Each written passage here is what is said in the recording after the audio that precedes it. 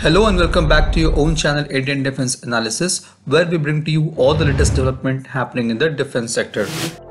In the thumbnail of the video, you could see antennas marked on SU-30 MKI. 4 antennas are visible, but 2 of them, which is at the end of the fighter jet's fuselage, is not visible. And we have tried to show that from other SU-30 MKI image where we could see those antennas. The turquoise color antenna, which is visible around the SU-30 MKI, is DRDO's latest developed radar warning receiver. It is digital Dhruti radar warning receiver, also known as DR118. It has been developed based on the experience of D-29 radar warning receiver developed for MiG-29 UPG fleet. When pilots and crews undertake a mission, the aircraft's radar warning system provides them vital and timely information about the potential threats from the ground or air. The primary function of RWR is to detect potentially hostile radars and providing pilots and crews enhanced situational awareness and improved survivability. Talking about Dhruti, it is a state-of-art 6-channel digital radar warning receiver that not only offers a wide dynamic range and large bandwidth of detection, but also offers good sensitivity, selectivity, and wide instantaneous bandwidth. It is a multi-bit digital RWR and can intercept a wide range of bandwidths and track emitters in real time. The 6 RWR can provide the coverage of almost 360 degrees.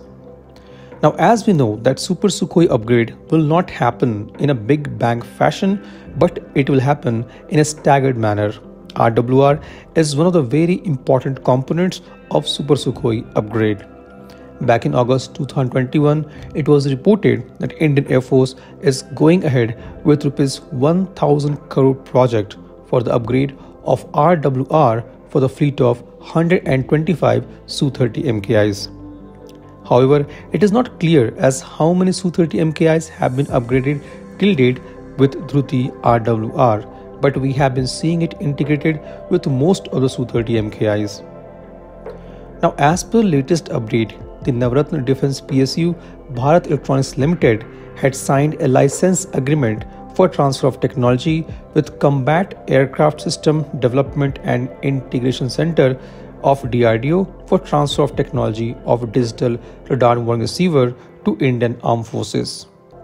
In the statement released on 18th November, BEL said that digital radar warning receiver is a state-of-the-art airborne electronic warfare system that would provide versatile situational awareness to fighter platform in dense signal scenario, offering excellent sensitivity, good parameter measurement accuracy, and high probability of intercept against dense signals. The transfer of technology will enable BEL to manufacture and supply the digital radar warning receiver to armed forces.